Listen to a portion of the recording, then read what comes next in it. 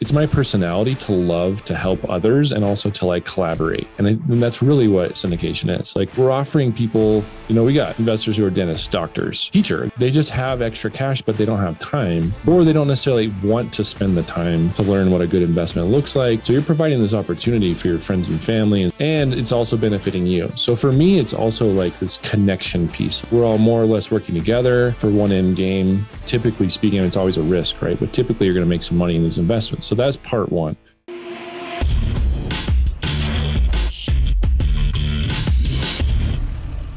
What's going on, everybody? Welcome to the show. Today's guest, Eric Nelson, is the founding principal of Wild Oak Capital. He's been investing in real estate for over 10 years. Eric and the Wild Oak Capital team provide investment opportunities through multifamily syndication. We're going to talk about his transition into syndication. He's also the host of the Real Estate Mindset podcast, which you can see right behind his head there, where he discusses with industry leaders what it takes to be a successful investor based on continuous personal and professional growth.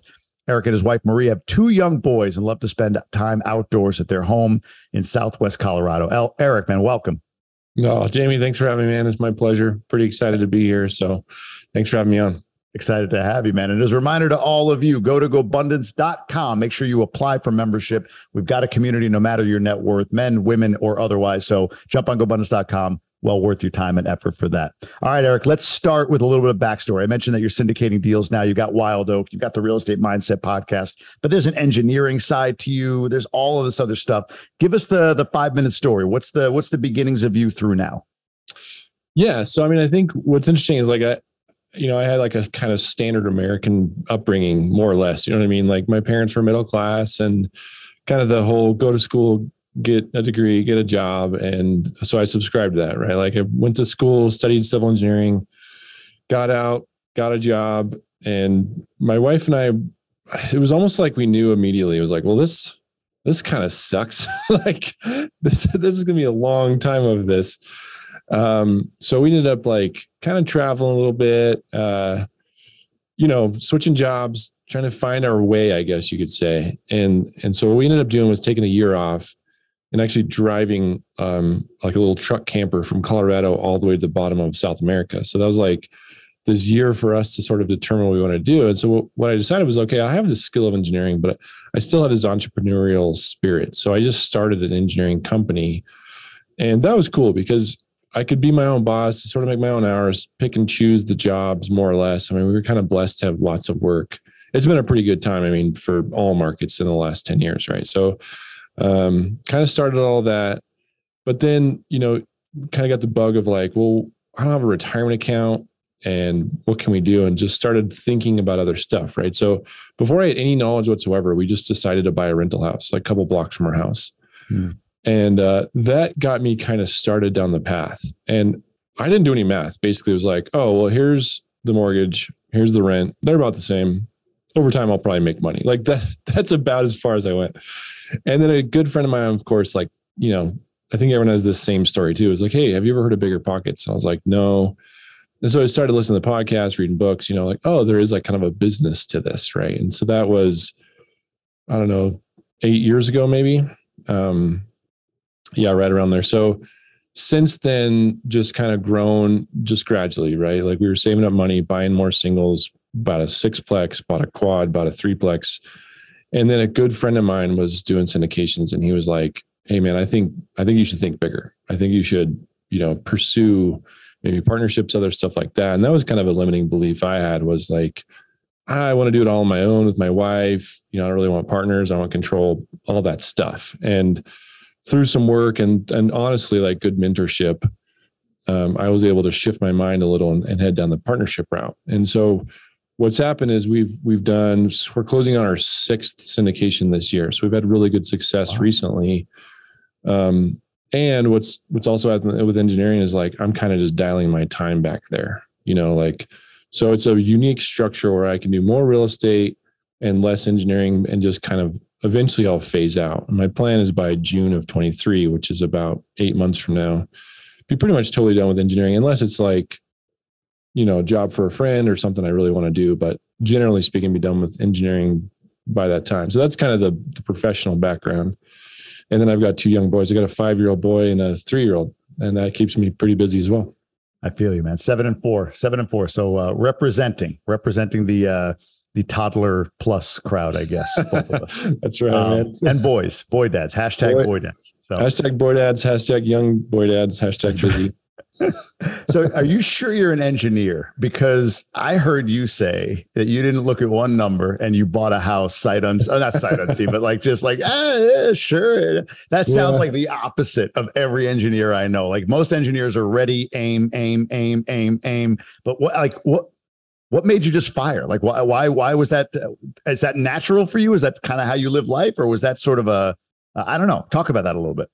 Yeah, I mean, I love the question. I think most people who meet me and we like spend a little time together will describe me as a very atypical engineer. And so truthfully, I mean, the only reason I would say I'm an engineer is because I was good at math. Like in high school, I was just excelled at math, right? I'm not bragging. It's just one of those skills. And so my parents were like, oh, you should be an engineer. And that's kind of like the path I took. But I definitely prefer more of this. Like I prefer more like people skills, soft skills. I maybe should have been a salesman, who knows, right? But like I finished school and just started doing engineering, and I do enjoy it, but the detail isn't really my forte. So, knowing that was actually a skill in itself too. So I partnered with someone who's awesome and he's incredibly detailed. And so the two of us make a very good team. But to answer your question, I'm not really your typical engineer. Like I'll focus for sure when I'm doing the work because it's so important. But, in my day-to-day life, I tend to be a little bit more loosey-goosey. And so, with Wild Oak Capital, for an example, like our underwriter, he's extremely, extremely smart, extremely detailed, and just much better at it than I am. I mean, even though I could do it, it just wasn't my favorite thing or maybe best thing. So, I mean, I love the question. It's not really who I am per se. And that's what's kind of nice, is to shift my mind to say, I'm a real estate investor rather than I'm an engineer. You could be the atypical engineer. You could build a brand, the atypical engineer or the extroverted engineer or something like that. That would be great. How's that house worked out? I'm curious. We sold it. So the house did work out. We made some money. Again, I mean, I think the market kind of helped. So that one was funny. Like,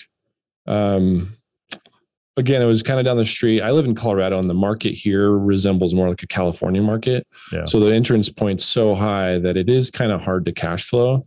But I wanted to buy something local. I think a lot of people want to early on. And so that one worked out okay. We made some money on the sale, but like I mentioned, I mean, cash flow is basically zero.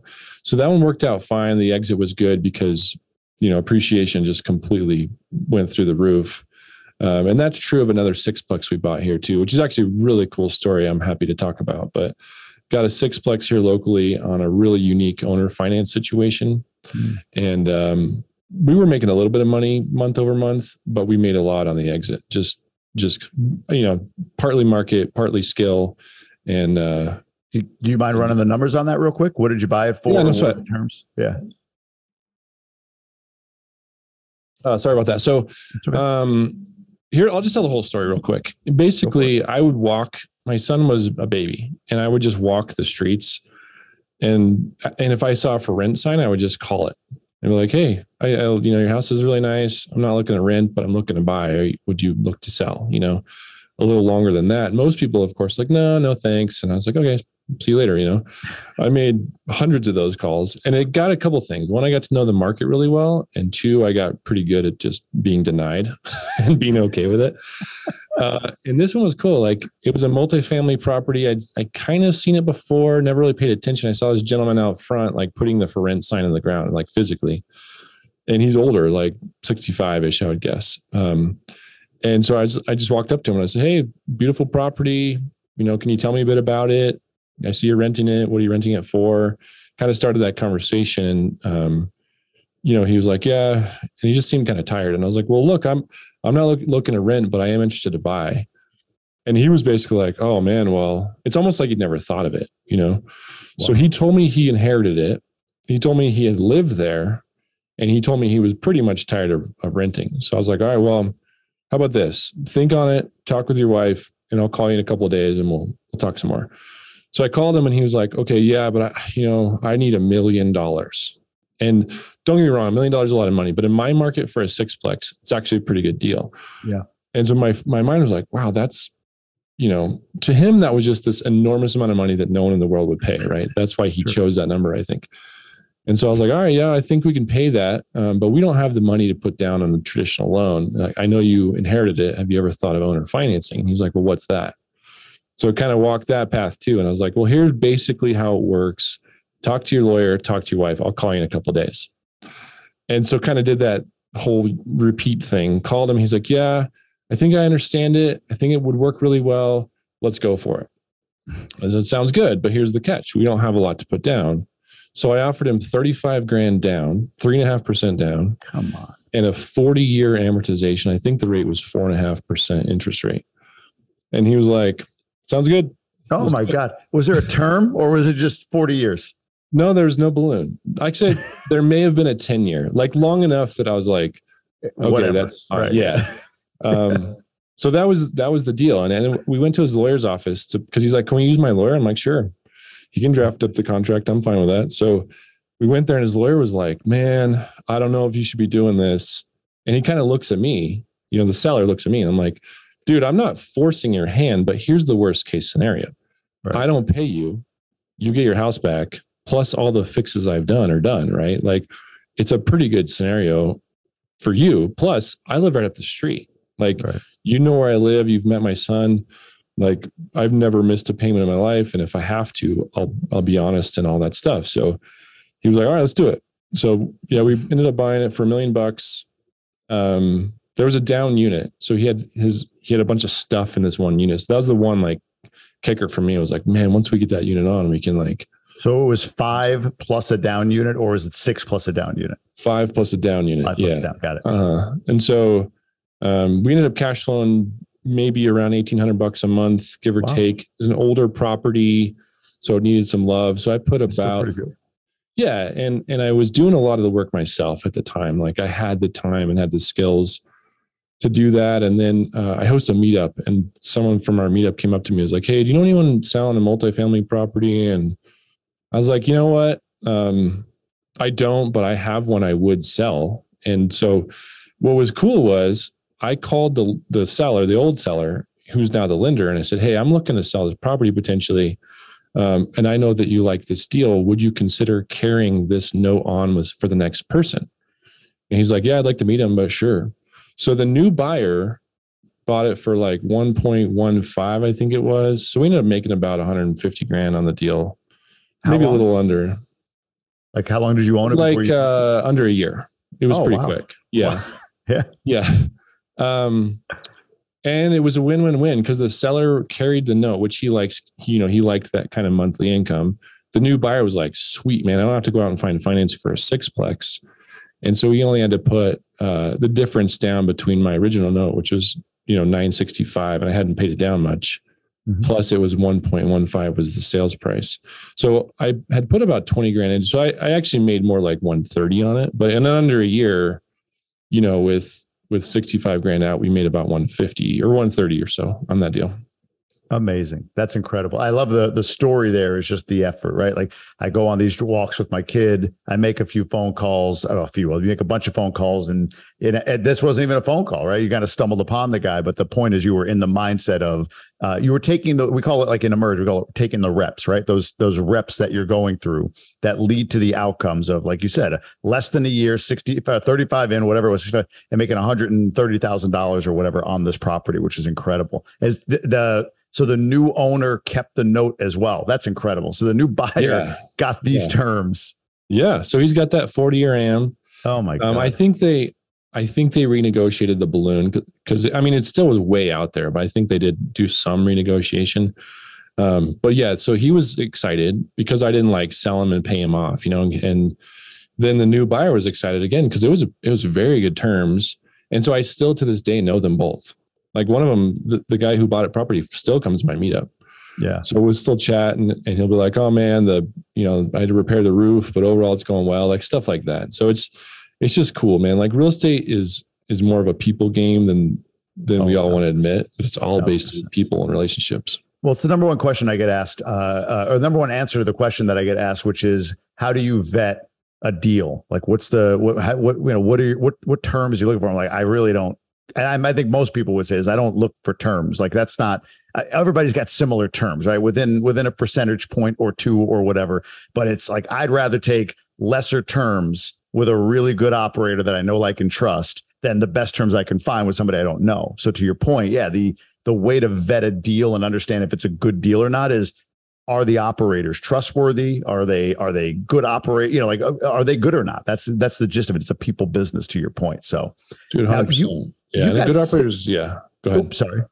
Go ahead. No, I just totally agree. There's nothing really more to say. I mean, you nailed it. So you get 6 syndications. You have the single family of the sixplex and everything else. Do you have anything? Do you hold anything long term, or do you have anything that you're holding long term currently?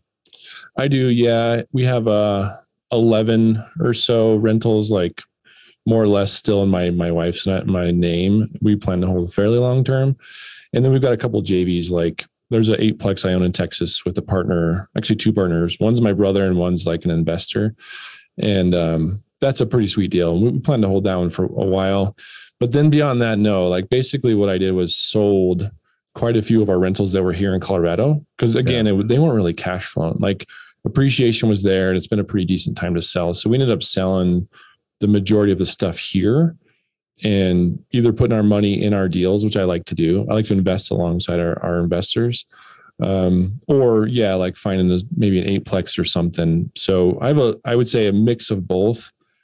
Some we plan to hold, and then a lot of our money's in syndication. It was obviously 5 to 7 year kind of turnaround. Yeah, it's funny. I'm in that spot right now where I'm exiting everything that I actively own, and not intentionally. It's not like hey, I'm going to get rid of everything. It just worked out that way. Like we had a couple properties in New York. We're just getting too far detached, and really the connection there was my parents are there. They're close by if something happens or whatever. But my dad's getting older. It just was like, what, the market's decent when we got rid of it. Let's get rid of these properties, 2 duplexes. And then in Michigan, we just sold our last 16 unit, and there was a 22 unit in Cleveland that went not long ago. So all of a sudden I found myself pretty much GP with Quantum on those deals, and then LP on those same deals as well, putting money on LP along with some other deals. It is, but I do have the itch to I want to have my stuff as well. So this most recent exit, which will be, as we're recording this in about a week, I'll put some into our next Quantum deal, which we have under contract. And then I want to buy something. I want to have something active. I don't like the idea of nothing is actually mine in my name other than my own home. So we'll get there. But what I love about what you do though, so there's a couple of parallels here. Like I'm big on the meetup game. I had a huge meetup for a long time. In fact, I had chapters around the country, right? And it brought me deals, it brought me capital, it brought me a lot of stuff, right? Credibility, even for that matter. So I think that's amazing. But what I love about what you said earlier, and I think this is so important, is you don't have to be all things in the real estate game. You don't. In fact, it's better if you're not. To your point, like I'm the same as you, man. Like I can underwrite a deal. Like put me in front of a Michael Blanc spreadsheet or whatever, and I can go through and underwrite a deal. But man, I want to cap myself after, it's just not my, it's not my thing. It's like, hopefully I got it right, whatever. But man, can I have conversations with people? Can I, relate to investors? Can I talk about the deal? Can I market it? Absolutely. So that's where I stay in real estate. That's my lane that I'm in real estate. And you found that as well. Is that intentional? Was that intentional? Or do you plan to build and scale based on that? Or I'm just kind of, I'm interested in how you arrived at the place where your role in real estate is now, not to be, even though you have the company, it's not to be the everything that, you don't use every tool that that has to be used, I guess. You're only doing certain things. Was that intentional, or are you structuring your business that way? Yeah, a little bit of both. So, this is an awesome question. I love this line of questioning because I think people can learn. Obviously, that's part of podcasting, right? Is yes. Tell people your mistakes. So it was intentional, but it was through what I'll describe as like pain points. So, again, when I started out, I was like, I don't know, not necessarily anti-partnership, but like semi-anti-partnership. Like I wanted to be very, very specific about the people I worked with. So early on, I met a guy in a mastermind, and he and I just clicked, and we were also investing in the same location. So my personal favorite market is Tulsa, Oklahoma. I love the market. I love our manager. There's just so many reasons why I like it. And he was investing there as well, or looking to invest, because neither one of us had done a deal yet. So I was like, hey man, you want to connect? We can meet up in Tulsa, spend a weekend checking out the market and get to know each other and all that stuff. And we just clicked. And so early on, it was just the two of us. And we were both basically sharing duties on underwriting, calling brokers. We were kind of doing it all. And I think early on, a lot of times in a weird way, I'm glad I did, because I feel like I know how. To your point, like I can look at a Michael Blanc spreadsheet and underwrite all day. I just don't like it. Same as you. Right.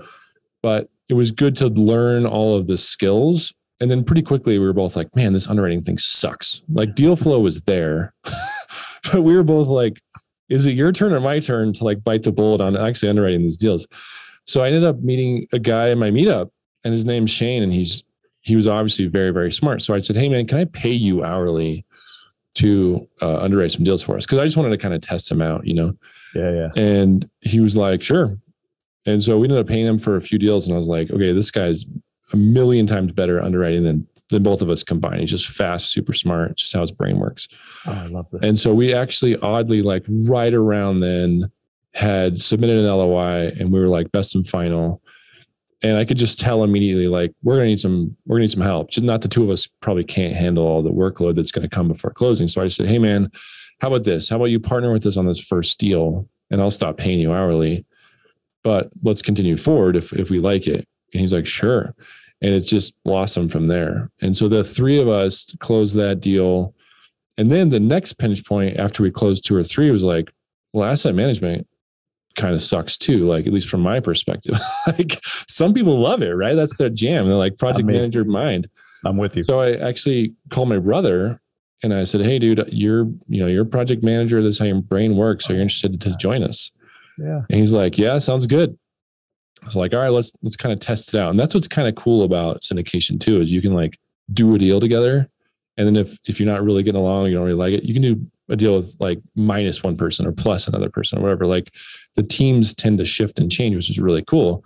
Yep. Luckily, it's all been smooth, right? Because I know the family thing was a little scary for me. I was like, are we going to punch each other?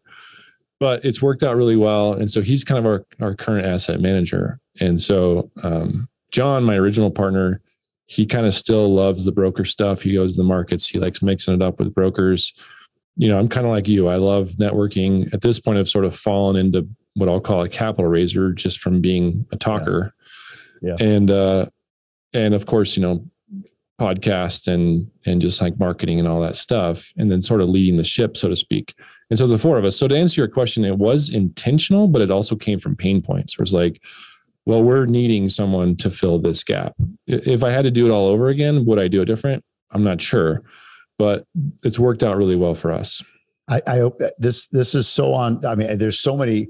It's like you're in my world. Like you're literally in. Look, Ben, I've talked about this for people that are out there that are saying, oh, I have a business. I want to get into real estate. I'm not sure. I don't like this. I do like whatever, right? Like, or they feel like they have to do it all. I always say I think there are 3 like core skills or gifts that people have that add value to a real estate company, especially a syndication firm. You could be an analyzer, you could be an integrator, or you could be a connector. I think if you have any of those 3 skills, whether you have any real estate experience or syndication experience whatsoever, it doesn't matter. If you're the type that geeks out on not only doing the underwriting, but then also like going through the cells and optimizing each one with formulaic ways to make the underwriting more efficient. Like if that's your thing, that's not me. Have at it. I want you though working with me. And that's a great partner because they have that skill and that's the value they bring. Likewise, like you were saying, and I think we're on the same page with connector. Like I like the meetup, the podcast, the marketing, getting out in front, de facto capital raising, right? That's that connector presence, that person who can, and this is me, I could do this all day. And then after I'm done for my day, I can jump on a phone and talk to friends for the rest of the night. Like that's just that's right. That's the energy I have. Then you've got, it sounds like your brother, more of that integrator presence, right? That person that can take, okay, we got the asset now, and now we need to put the plan in place, and I could see the troops on the field and every next move, the chessboard in front of me. Like, I don't have that either. I don't, like, I'm vision, whatever, right? But there's people out there that can lay it out and say, I know the exact battle plan to follow in order for us to execute on this. And you have every one of those elements, it sounds like, between you and your first partner, this analyzer that you brought in as a part of the underwriter, and then your brother as the integrator. So you're literally checking, like, it's like all the stuff I talk about and shout from the rooftops, like you're absolutely living and leaning into. It's the coolest thing to hear. So I don't know. I don't know if you, there's not even a question there. You could go ahead and jump in if you want, but that was just came to my brain. No, I mean, 100%. So like people ask me all the time, I'm like, how should it be structured? I totally agree. There's really those three avenues, right? And if there's one other pain point or pinch point, then there might be one person in there beyond that, or maybe like to help with other roles, right? But like that. You nailed it. Like if I had to describe it of how the best way to set up specifically to syndication, I think you've nailed it on the head. Yeah. So let's talk about this for a second. I'm interested in this because, like I said, I'm exiting all my active stuff, going all syndication at this point as a GP and an LP. I invest in every one of our deals and all that stuff, like you were saying. But you know, there's the buy and hold mentality, right? Of like, you know, why would you ever sell these assets? And even syndicators. Like I remember Chris Benson talking about this with Reliant, with self-storage, like, man, on the back end, now we're exiting, but can we bring in institutional money to maybe buy out all the investors and help hold the asset long-term after the 6-7 year hold, which I thought was pretty smart.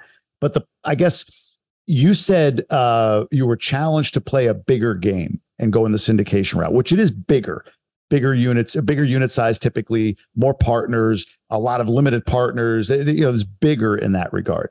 But why is that for you? Why do you feel like that's maybe better, or why are you going that route as opposed to, well, look, if I buy like 80 units that me and my wife own, like, and just hold them, like we're good. Like, you know, there's that argument both ways. So what's the argument for you on going the syndication route? Why do you see that as the route for you? Yeah, man, again, Jamie, you're good at your job, man. Excellent questions. Like, thank you. Okay. A couple of things. Like, first of all, when I say bigger, like you're right. I mean, it's more units. Right. But I think maybe the challenge was like think bigger rather than stick to my lane, so to speak. Yeah. So it is bigger than the unit count, but it's also bigger in like the ability to grow. So you get equity on the GP side as well as the LP side in these deals. So there's a little bit of that, right? Like you're grabbing some equity per deal that your work put in. But the other thing is like, it's my personality to love to help others and also to like collaborate. And that's really what syndication is. Like we're offering people, you know, we got investors who are dentists, doctors, lawyers, you know, and a teacher, a friend of mine is like good teacher. Like they just have extra cash, but they don't have time, or they don't necessarily want to spend the time to learn what a good investment looks like. So you're providing this opportunity for your friends and family, and sometimes people you meet, and it's also benefiting you. So for me, it's also like this connection piece of like, we're all more or less working together for one end game. Typically speaking, it's always a risk, right? But typically you're going to make some money in these investments. So that's part one. Part two is basically the other thing was like, my mind was like, okay, my wife and I have this decent income. Like as an engineer, I made, I would say middle-class wages, like not great, not good, but what we were good at was saving money. So what I could do was like, okay, every year we can save 20 grand, let's say, and buy one more rental.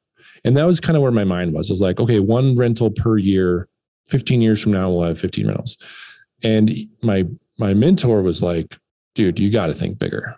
And you're just not thinking of the way you could potentially scale faster. And that's kind of what syndication can offer as well.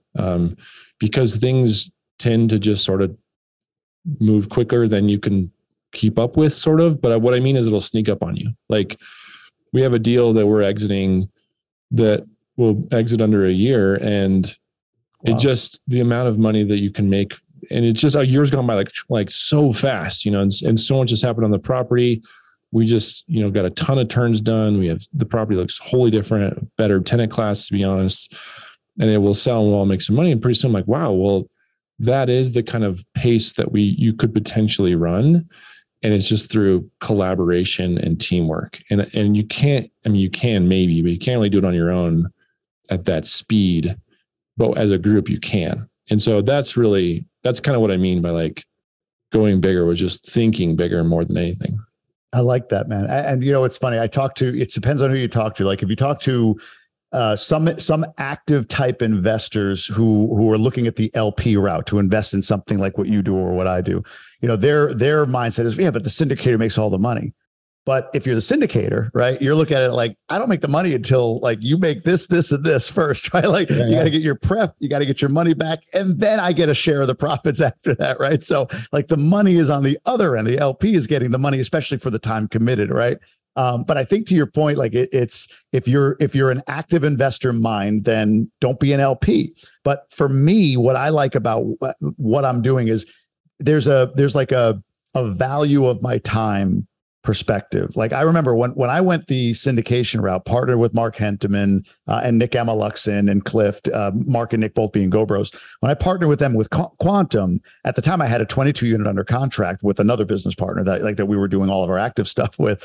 And I remember when he asked, I was like, I got to get rid of this 22 unit because we're going to have to put together, the business plan. We got to get the property manager in place, oversee that property manager, go through all the unit turns, do all this stuff. So we literally wholesaled it for like 15 grand or something. Nice. Maybe got rid of it. We did something with it, right? Yeah. And over here with Quantum now, like, I understand what's happening with the assets. I understand, what the deal is and what the terms will be and how we're able to achieve what we're going to achieve for the investors. But then once I, like somebody else did all that work, showed it to me, and now I could say, oh, that excites me. Let me share that excitement with people. Like I'd rather spend my time actively in real estate in the stuff I really, really enjoy, which is why I believe in the syndication model, right? And then of course, on the LP side, I invest in other people's deals as well. It's my mind. Like I'd rather focus here. I like brand. I like online education. I like what I do with Emerge Ascend. Like that's where I like spending my active energy more so than property management calls or walking the property to make sure that that the flooring was put in right or whatever the case may be. So I think that's the difference. Would you say? Totally. Yeah. And I think like it's like personality based, right? But like I've learned over time that I'm motivated by progress. Like I really love to watch progression and get finer tuned and get a little bit better. I maybe not that, but to your point, like where do I spend my time? Where do I prefer to spend my time? And if I can spend that time like you're describing, like this, I mean, I would do podcasts all day. I mean, we've talked about this already, but like that's progress and that's different to your point than like going to check the trim color or whatever. Like, so I think we're totally aligned in that sense as well, but you have to basically take a like really hard look in the mirror. What do you like doing? Because if you do like doing that stuff, then maybe it is better to buy a fourplex down the road. So I get that question a lot too, as I'm sure you do, is like, where's the best place to be in real estate? And my answer is it totally depends on your personality because there's a million ways to make money. You can buy notes, right? You can invest passively if you've got some cash. So, I think maybe when I'm 60, I'll really love to just invest passively just because I'll maybe be tired of it. I'm just guessing, right? But for now, I don't really want to just be a passive investor. I want to be both. I love the hunt. I love like finding the deal. I love like being excited. I love talking to investors. I really do love like talking to a new investor and say, here's what we're doing. Talked to a new investor yesterday. And his first question was, is this a pyramid scheme?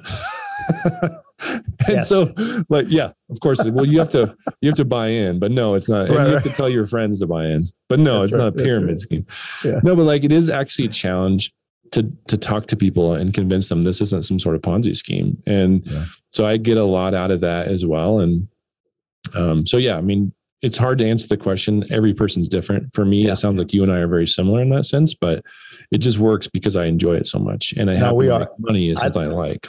I love being part of a team and I love what real estate does, right? I love the impact of it. I just don't know of a better wealth builder. And I love what wealth is, not like, what's his name? Scrooge McDuck, money. Like I just want to, hoard it in a corner, but what it can do, the ability to contribute, the ability to change lives, the ability to build legacy, all of that. So I love what wealth does. I love that real estate to me is the most clear and easy and simple and impactful wealth builder. And I love being part of a team, but it's funny you say that. Grant Warrington sometimes co-hosts with me on this show. And we've had this conversation at a certain point. He's like, man, I would love to fly in my private helicopter over all of my assets and be like, I own that. He loves construction. He loves everything about it. And I'm like, I don't want to know what I own. Like at a certain point, like when I'm 60 or 70 or 80, like I don't want to know what I own. I just want the checks coming in. So to your point, I'll probably pivot to passive more so as I age and become, a little bit less wanting to kind of go. But right now that fire is in me. So I like being on both sides.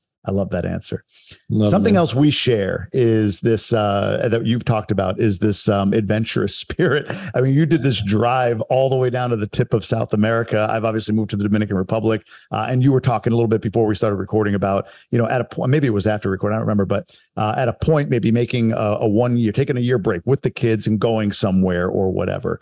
Talk a bit about that. Is that part of your lifestyle design? Is it like, wow, that South America thing really unlocked the desire to repeat that sort of exercise? Give me a little bit more on that. What's the dream? What's the vision? Yeah, I mean, I love that. And again, like part of this is basically through some coaching, like through some help of like, hey, what's the why? Like, why are you doing all this, And I would encourage anyone to like really, really ask that question and talk about your why and also talk about your vision. So again, I mean, you're asking all the questions I would ask. This is incredible. So two ways to answer the question is yes, that is kind of our long-term vision, is to travel as much as we can. I do want my kids to have like some of the, what I'll call like American dream kid grow up thing. Like they deserve to have friends and play sports and that stuff, but they're still young. So for now we're like, okay, 2 years from now, we could either homeschool like you guys have done, live in another country. Something like that is pretty heavy on our to-do list. And then, the South America trip was amazing. I've had the blessing to travel quite a bit in my life. And through lots of avenues, like I was a missionary for a while and traveled all over the world. And then, this trip my wife and I took was, lots and lots of countries in South America and lots of cultures. And it was nice. It was all one language the whole way, but we got to like experience that. And so a huge part of our vision moving forward is, like we want to show our kids more of the world. And what does that look like? We're not really totally sure, but the plan right now is to take a year off with them starting in, let's say, summer of 24, and homeschool. Our oldest will be in second grade and our youngest will start kindergarten upon our like return basically. Mm-hmm. And so that's kind of by design, like the age and the time that we're selecting. But our vision is absolutely that, like be able to spend a bunch of time with them, build a world where I can do this somewhat remotely. I mean, you have to fly back and look at a property here and there, but like, sure. Which you probably have experience with, but that's kind of like our vision. Yeah. It's like show our kids more culture in the world. And we love that stuff. So I hope that answers the question. It does. I was just in LA this past weekend. It was for other reasons, but the point is like when I need to get back, I go back. But I think you're spot on with the age, because if I'm hearing it right, you're 5 and 2, mine are 7 and 4. Our kids are the exact same spread, right? So you'd be targeting the same age, 7 and 4, essentially. And I've said this, like any older or much older for the older one, like 9, 10, you're starting to get into like mom and dad aren't the coolest people anymore in their lives, right? They're going to want, to your point, I got my sports teams, I got my things, I do my things with other kids and all that stuff. So we really felt a sense of almost urgency. Like if we're going to do this, this is the best time. Asking them to do it at 15 when, they would be the most aware and the most able to take advantage of whatever, also going to be the most closed off and the most hatred they're going to display for you. 100%. Yeah. No, so my business partner engineering company, he did that. Like basically they went sailing for 2 months. Nice. And took this last summer off. And, so his kids are all teenagers and they were all honestly kind of pissed off at him because they were like, I want to work. I want to football practice. I got my girlfriend, all this stuff. And I think it worked out okay, but it was a battle. Like he felt like he had to drag them to that sailboat. And, to your point, I agree. There is some urgency, man. Like it's now or never, so to speak. And you only have one bit of time with these kids. And so you got to take it. So, I mean, I commend you, man. Like lots of people talk about it, but you're there, you're doing it. And so we'll have way more to talk offline about this because I'll pick your brain a lot about what it looks like. But ultimately, we want to do something very similar to what you're doing. Whatever I can do to help, man. Whatever I can do to help. Talk about the Real Estate Mindset Podcast. Interesting name. I love the name. So talk about why that name and what do you seek to serve with your podcast? Yeah. I mean, for me, again, like I was sort of playing off my own, not failures, but things you can learn from, right? Like I basically needed to shift my mind to think about partnerships, think about growth, think a little bigger. And then the more I learned about mindset, which is kind of a buzzword right now, like it's a little bit annoying because it's so everywhere, but it's so true. You got to stick with the mind first and success will follow. And lots of listeners here, right? Like the Go Bros, I think lots of people will say, yeah, of course. But there's a lot of people out there who've never heard that message, or maybe not heard it in the right way to really resonate with them. So the goal of the podcast is to basically say, yeah, we talk about real estate. Yeah, we talk about syndication, but I have a series of questions at the end based around mindset. And the goal is to say, what are successful people doing? And what is their mindset? And how can we learn from that? So that's really the goal of the podcast, is to get that word out. Is like, you got to start in your mind first, get your mind right, get that vision, get that why. And then we can learn from super successful people. And I've had quite a few GoBundance folks on and just learned so much from, hey, you guys are having success in whatever it is you're doing. What are you doing? There's a bunch of common threads. And so it's a pretty cool series of questions to kind of hear common answers from. So you coach people as well, if I'm understanding correct. You coach people around mindset, real estate, kind of the combination of the two, I'm assuming? Yeah, it's funny. So typically how it starts out is I'll coach people, and my pitch is more or less, I'll show you how to do a syndication. If you stick with me for a period of time, let's say a year, more than likely, if you follow, the steps, you'll probably have your first deal. I mean, it is market dependent. It is all those things, right? But you'll be ready for your first deal within a year easily. But what ends up happening over time is it morphs into that mindset stuff. Because I'll say, sure, here's step 7 of 40. But before you do that, why are you doing this? What do you want to do syndication for? And so the coaching kind of morphs into that. And then, if that's typically the route that it goes. So yeah, I've had some success with coaching as well. And I really enjoy it. I really love to sort of show people how to do this business. I love real estate because it's so, the pie is so big, and there's no reason to be anything but, abundance mindset, right? Help people out, tell the pitfalls, stuff like that. If you have a coach that you can ask specific questions, it's really powerful. So I do, coach people how to do syndication, but it tends to morph into a little bit of both. What's the thing that you hear most often that triggers the mindset sort of avenue? Because I agree. I think, look, coaching and consulting are two very different things, right? Consulting is, I got to teach you the steps, and you can learn that in books. You can learn that through an expert. Like what you do, you're teaching, hey, here's the steps. You can give me every step to certain things, but if I'm not, you could teach me all the steps to bungee jumping, right? But if I'm not ready here to jump off of a damn cliff, then thanks for the steps. I'm not there yet, right? Thanks for strapping on my feet, but I'm not jumping. Yeah. Correct. Right. So what's the block? Is there a one or two thing that you hear that's almost like you could just record yourself on one of these conversations and play it for everyone else you talk to, whether you're formally coaching them or not formally coaching them? What's the block that you hear most often? Honestly, it's not necessarily a block per se. It's basically me. It's me asking that specific question. Be like, why are you doing this? And then I'm actually really annoying on that specific coaching call. What I'll do is be like, yes, why are you doing that? And they're like, oh, I want to make money. Why do you want to make money? Oh, because it can buy stuff. Okay, well, why do you want to buy stuff? Oh, because I like cars. No, let's go a little deeper. Oh, actually, I want to buy a vacation. Why do you want to do a vacation? You can see the line of questioning here. And then usually what ends up happening is they're like, well, I want to spend more time with my kids. Good. Okay. Why do you want to spend more time with the kids? And so it's usually this one specific call where it's kind of a bottomless why from me. And they, most people tend to get a little annoyed by it, but then they come out with this aha, I have wanted to make money just because society tells us it's good. Yeah. When in reality, what I want is time freedom or time with my kids, or, some people just want money. Some people just like nice things, and that's totally okay. But to understand and know what that why is, then you can start digging into, cool, here's the next step to syndication. And here's why you're going to take more action because there's more power behind it. So if they hit a roadblock, a lot of times that's a time to bust out that call. And so it's not really one specific one. It's more let's look at your vision, your why. And to your point, man, consulting and coaching are totally different. This book behind me, is best ever book. It's a pretty good book about tell you everything. You can read it and it's basically A to Z, right? Yep. So you can read that book and you don't need me or coaches. But, if you have someone there helping you along the way, plus that other tweak of here's some mindset tips, then I think you'll go further faster.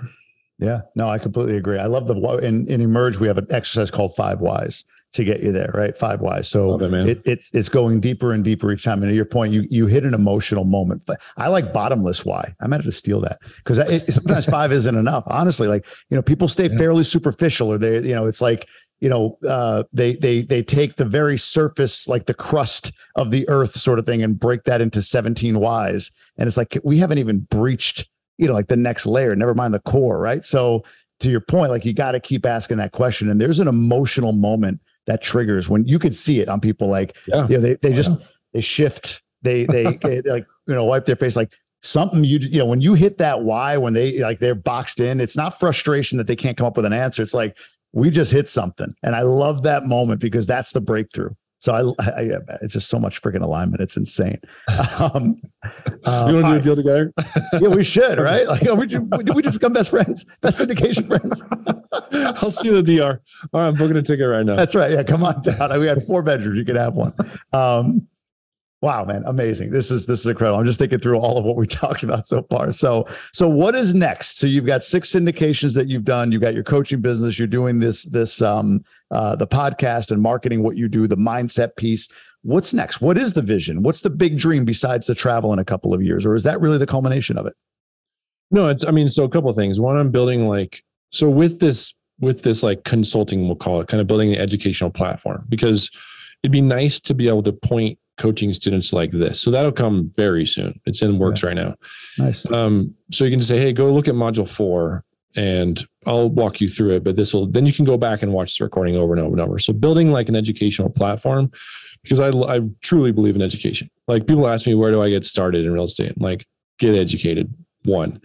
And then we can talk about the next steps, because podcasts like this, there's plenty of really good real estate podcasts. Get educated, one. So that's really my next step. And then, starting to like think of ways to teach people and educate people. That's really kind of the ultimate goal. I mean, of course we want more deals and we want to continue to syndicate, but that's kind of in I don't know, like a cog in the machine at this point. Like, we've kind of dialed our systems. We can always do better, and we will continue to do better. But yeah, ultimately for me and my family, it's more time freedom. It's more like focused time with my kids and more travel with them would be kind of the ultimate goal. I love it, man. Talk about GOBUNDANCE for a minute. You've been a member, is it a year? Yeah, a little over a year. It was like August of last year. Yeah. What has it been? What takeaways do you have? How have you leveraged GOBUNDANCE? Just anything you want to talk about as far as GOBUNDANCE. Yeah, I mean, I'm really glad you asked, because I'm glad, because even in my mind, we're walking into this studio, I was thinking, I really hope that we can talk about the GoPod itself. So sure. I will say GOBUNDANCE has been amazing. So if anyone's out there listening and you're on the fence, just dive in, man. It's worth every penny. But for me specifically, the GoPod has been incredible. And I hope these guys listen to it. But the guys that I have ended up being with, it's just such a powerful group. And being able to meet them in person was also hugely powerful. We all met in person, with the exception of one guy in Detroit. But we actually met up in person with him in Park City. So I've met them all in person. That was a cool connection. But we meet weekly and we just share our wins, our struggles, and the one sheet alone like starts to bring out some conversations. Yeah. So, leveraged in that sense, some Grow Bros have invested with us and become friends. Some Grow Bros, like, we'll collaborate, right? Like, ask questions of each other. Like, hey, what are you finding on this? Or what's a trick you pulled here? But really for me, the key is the GoPod. And I don't think I'd ever say enough about it. It's just such a cool group. And you may not remember, but early on we were like, what is a GoPod? How do we do this? And we invited you on because Harvey is a friend of yours, right? He's like, hey, can you come on and kind of talk to us about it? So you gave us a few tips and tricks of how to run it. I think every GoPod probably runs a little differently, but ours is kind of finding its stride. And it's just so valuable, man. Like, just having guys to talk to about your struggles and your wins and questions. And we text all the time. Like, even this morning, Harvey was like, hey, I need some advice on a specific deal. And every one of us fired back, like, probably not terribly helpful answers, but no, but it's good to talk it out. So I think the GoPod thing is super cool. So for me personally, that's really the golden nugget. Oh man, I love hearing that. I do remember jumping on because Harvey and I had a connection, and it's true. The two things that always jump up, and I've done a few of these. People have asked, "Hey, can you jump on?" I've had my GoPod for 4 years, and I think the first thing I say to every one of them is, "Please take the pressure off yourselves to make this epic." right? Like every week is not going to be like, wow, we had the greatest takeaways and we pushed each other. Like it's gonna be some weeks that are just sort of meh. Sometimes where it's just kind of conversation, getting together and just blocking out a bunch of noise that all of you seem to have right now and just chatting, right? But that was one. And the second one, and it sounds like you guys are leaning into this, is when you're going into this experience of being in a GoPod, or really GoBundance in general, looking for the return that you're going to get. That's where I think they falter. Whereas if you fully know what Harvey's working on or whomever, like if you know what somebody else's need is and you're coming into the pod in service, you're going to gain from it. You're going to get investors. You're going to get, support. You're going to get everything that you need by simply serving. So I love hearing them. And that's great to hear with the pod. And I was going to say, it's been a bit now. I know I think I remember, did I talk to you when you did join? I'm sure I did. No? Yeah. So actually it's funny. Like I did, you called me. So I was in Dallas when I joined, and I was actually talking to Brandon Turner about GoPod or about GoBundance, right? Like, So he was a speaker there at a Michael Blanc event. Oh yeah. And I just pulled him aside and I had him on, I don't think anyway, it doesn't matter. I had one other connection with him. So I was like, hey man, I know everyone wants to talk to you, but can I have 5 minutes? And basically was like, how's it going? And then I just said, what do you think of GoBundance? And he's like, it's awesome. And so then basically I decided to join. And so you gave me a phone call and it was awesome. It was a really good connection.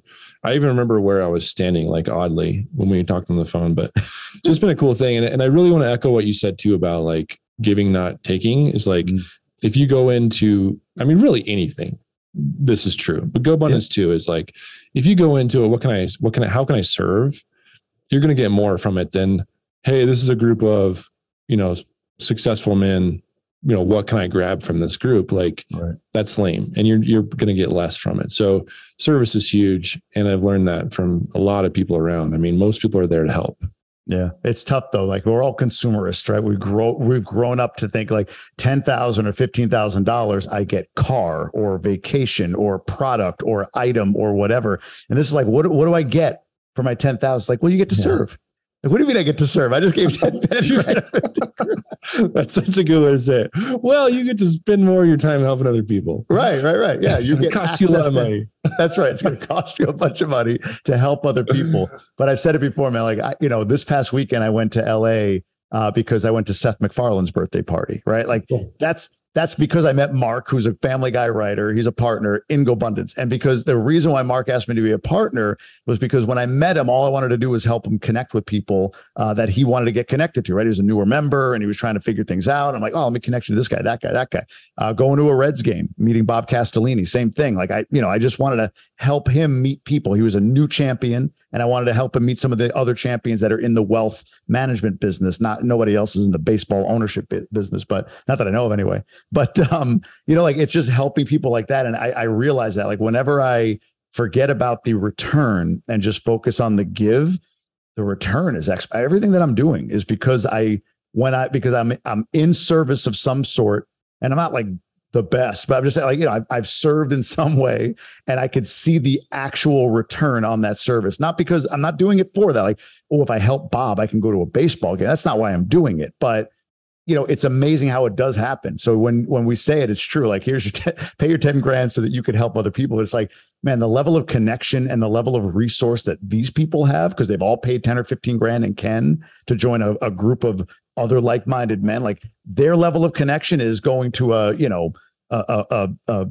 producer creator of one of the most iconic shows in history's birthday party, or sitting in the owner's suite at a baseball game or whatever. Like that's the level of connection that you get from your service. So anyway, no, I love it. Super true. I'm sorry. No, it's super true. No, I'm just, again, I love it, man. Everything you said is just like, that's why I wanted to echo it. It's just like service will obviously maybe not obviously give you some back. And that's the case. It's super true. Yeah, no doubt. All right, let's wrap this with a question from the GoBundance card game. The question, King of Diamonds. Let's see if you want to admit this. Do you text and drive?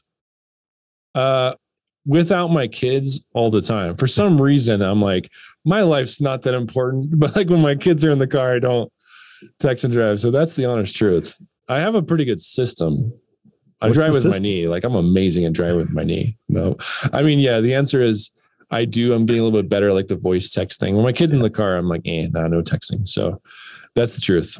My wife has mandated no texting with the kids in the car. And down here, I'm afraid to be thrown in a Dominican jail. So it's kind of dried up my driving and texting career. Like, that's not the prison.